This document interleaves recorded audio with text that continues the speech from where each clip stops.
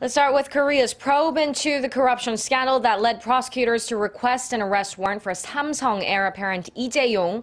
The court will decide as early as tonight whether or not to issue the warrant for Lee, who's suspected of bribery involving President Park Geun-hye and her close confidant, Choi Soon-sil.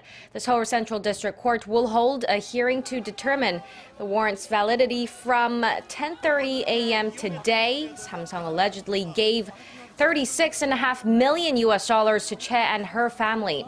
The conglomerate says it was not a bribe, insisting it was forced to do so by President Park.